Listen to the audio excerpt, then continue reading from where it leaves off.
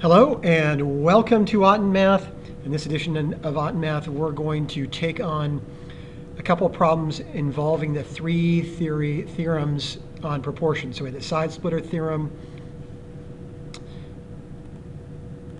the angle bisector theorem, and the theorem that involves two transversals cutting across three parallel lines. All right, so let's get started. A lot of exciting problems to do. Here we go. Number 26 in the book for chapter 8.5. We're given that GK is parallel to HJ. We're given that GK is 5 units. And we're also given that GF is x minus 2 units, HG is 9 units, FK is 4, and KJ is x plus 3 units. And we need to find the perimeter of the triangle. Okay, so the first thing let's do is let's figure out what the value of x is. And we can use the side splitter theorem to find that out. So we know that x minus 2 over 9 is equal to 4 over x plus 3. So we use our means extremes product theorem. We multiply, cross multiply. So we multiply the extremes times the means, and we get x squared plus x minus 6 is equal to 36. Then we subtract 36 from both sides, and we use our zero product property.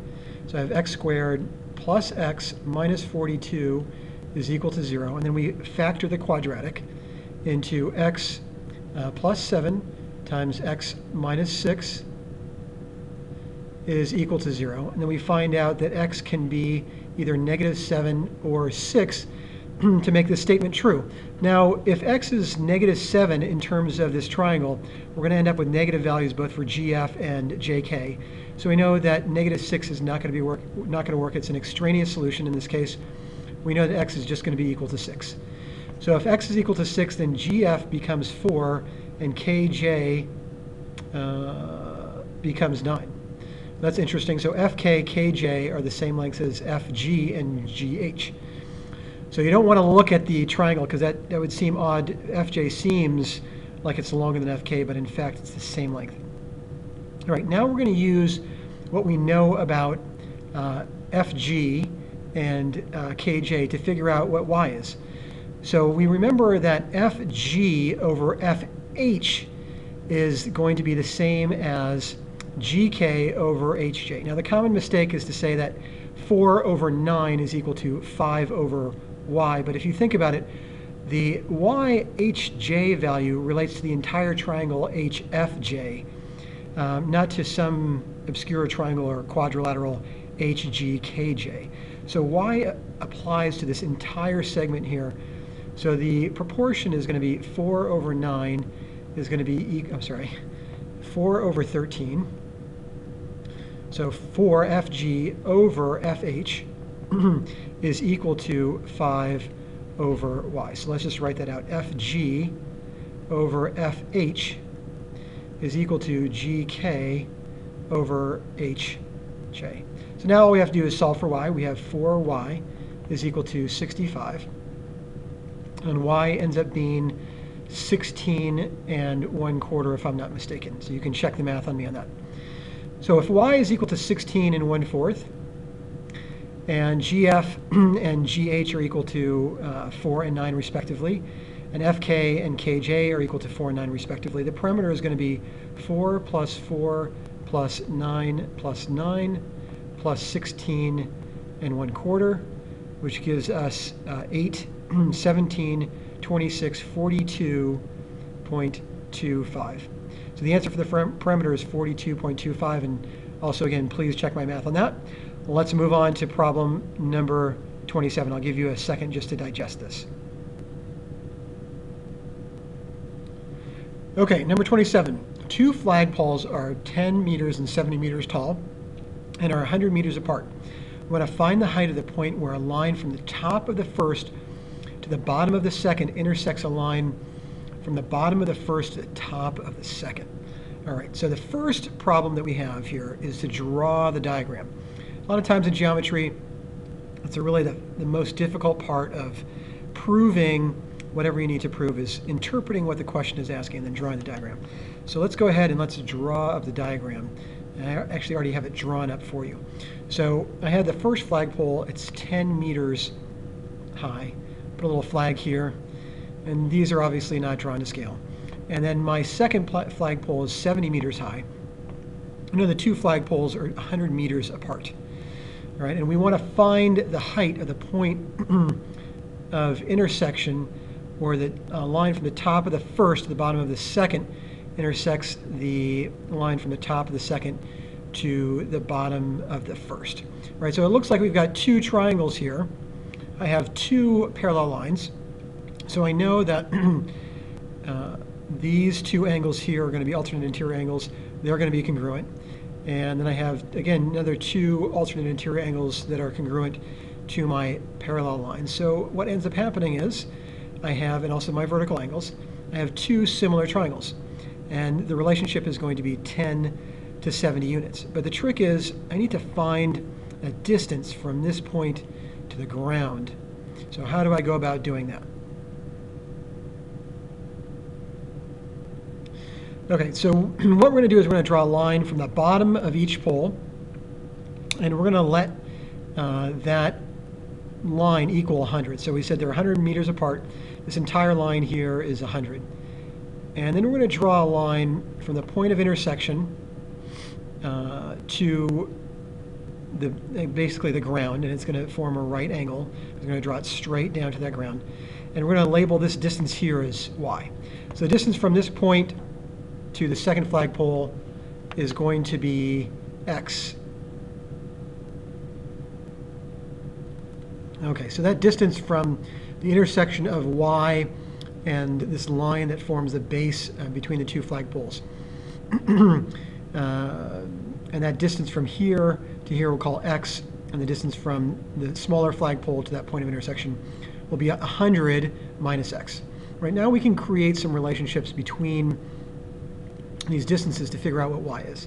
So I know that 100 minus x is 100 minus x over 100, which is the entire distance, is going to be equal to y, right, over this entire length, 70. Right, so I'm dealing with this one triangle here, so let's outline it. Now this triangle here, and this is somewhat of a complicated problem. So I have my triangle here, and I'm going to use a side splitter theorem. I'm going to say that 100 minus x over 100 is equal to y over 70. Now I can also say that x over 100 minus x is equal to y over 10. Well, see, what I did was I made the same mistake that many students make. I said that x over 100 minus x is equal to y over 10. And that's actually not the case. So let's erase that. X over should be x over 100. This just goes to show you that anyone can make this mistake. It's a common error. So x over 100 is equal to y over 10. All right. So I have the first triangle relationship in the green is 100 minus x over 100 is equal to y over 70. And the second relationship I have is x. So in this second triangle, and I'll mark this in blue, x over 100 is equal to y over 10. So now I have two relationships. I can solve for one in terms of the other, and then solve for one variable. So let's go through that process.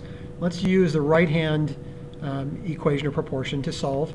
I have 10x is equal to 100y.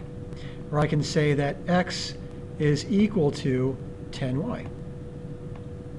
All right, so now what I can do is I can substitute 10y in for x into the second proportion, and I have 100 minus 10y over 100 is equal to y over 70.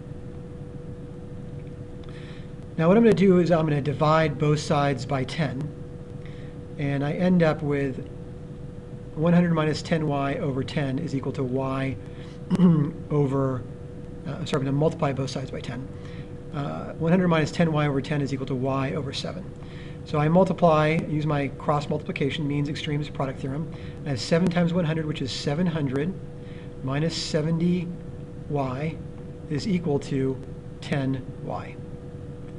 Or I can say 700 is equal to 70y plus 10y, or 80y. So now I'm going to divide both sides by 80 to figure out what y is, and I end up with y is equal to 8 3/4. So again, check my math on this. You can use your calculator to check to make sure that I'm correct. Okay, next problem. Prove that a line that divides two sides, and I think I lied to you. I think I said we had 3 problems, but I believe we have 4.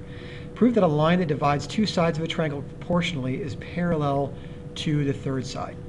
So here we have the markup of the diagram, and we're going to say x, and this is y, and this is a over b, and we want to prove, let's call this d and e, and then f should be a capital letter, and g. So we'll make this d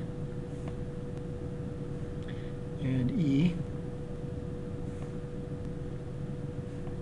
and f and g, and we'll call this point h.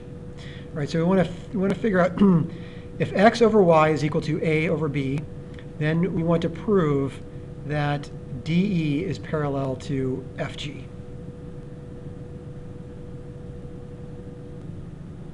All right, so how do we prove that DE is parallel to FG? So this is a question mark. We don't know that it's parallel yet. But we do know that the line divides the two sides of the triangle proportionally. So we're going to say that HD over DF is proportional to HE over EG, and that's a given. Now I'm also going to say that angle H is congruent to itself. All right. So now I have two triangles, HDE, so triangle HDE, and triangle HFG, that are similar, sorry, HFG, that are similar by side, angle, side. So I have two sides that are proportional, the same ratio between the two, and an angle H that's congruent. Well, then I know that H angle HDE is congruent to angle F because corresponding angles of similar triangles are congruent. And if HDE is congruent to HFG, then I have two parallel lines, because if if corresponding angles are congruent, then the lines are parallel. That's how we prove that. Okay, so a more formal two-column proof, I'll just leave this here for you. And then I'm going to move on to the next problem.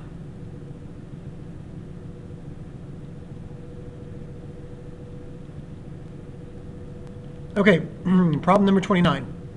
We have ray RW, and we got to label this properly because it's not labeled properly. So ray RW bisects angle SRT, so this is T, and TV bisects RTS. We know that RV is 4 and SV is 5.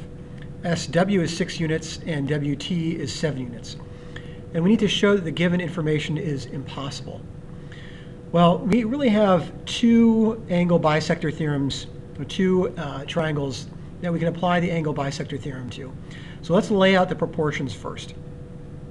Well, I know that by the angle bisector theorem, 4 is to 5 as RT is to TS. And TS in this case is going to be 13. So let me rewrite TS as 13. So 7 plus 6. Then I also know by the angle bisector theorem that RS is to RT as 6 is to 7. So I can say RS, which is 9, is to RT as 6 is to 7. So if we solve for RT, on the left-hand side I have 5 RT is equal to 52. or RT is equal to 10.4. In this case, I use my means extremes product theorem. I have 6 RT is equal to 63. In this case, RT is equal to 10.5. So we see that by the angle bisector theorem, because RT is not the same between the two proportions, that this particular diagram is not possible. Okay, moving on to the fourth and last problem.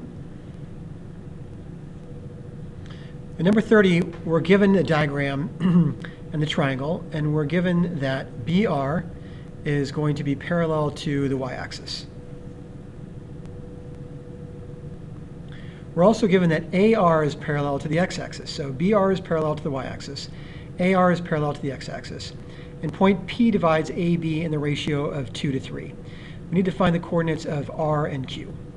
Well, if BR is parallel to the y-axis and AR is parallel to the x-axis, I know that angle R is going to be a right angle. So I know that PQ and AR are parallel, and I know that R is going to contain the same y coordinate as A and the same x coordinate as B. So I can figure out by observation that my coordinate for R is going to be 9, 3. All right, and now the distance between B and R is going to be 10 units. Right. Well, I know also that PBQ is congruent to itself.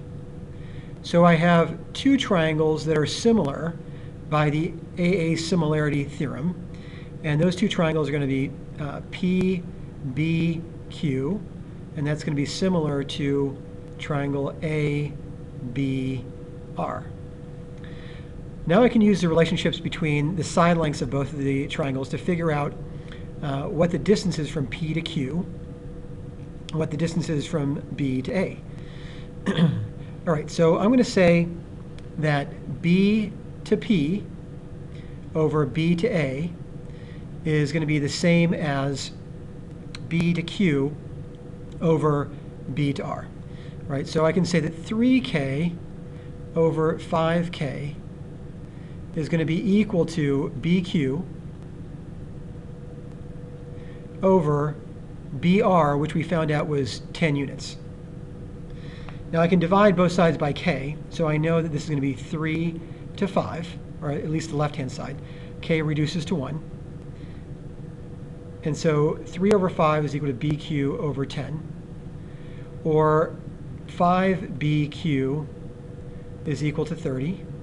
Or BQ is equal to 6. If BQ is equal to 6, then I know the coordinate is going to be 9, 9.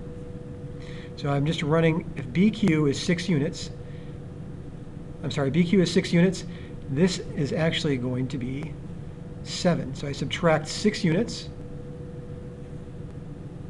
from 13, and I end up with Q as 9, 7. So again, what I did was by observation, I found out that point R was coordinate 9, 3. I know that BR and AR are perpendicular to each other. They form a right angle. I know that R contains the same y coordinate as A and the same x coordinate as B. I know that angle B is congruent to itself, so I have two similar triangles, PBQ and ABR. With the two similar triangles, I can establish the relationship of 3K over 5K, or PB over BA, which is going to be equal to BQ over BR, or BQ over 10, so the difference in the y coordinate from B to R. Then I use my means extremes product theorem, and I set up my proportion to figure out that 5BQ is equal to 30 and BQ is equal to 6. If BQ is equal to 6, I'm reducing the y value of the coordinate by 6, so I end up with a coordinate for Q as 9, 7.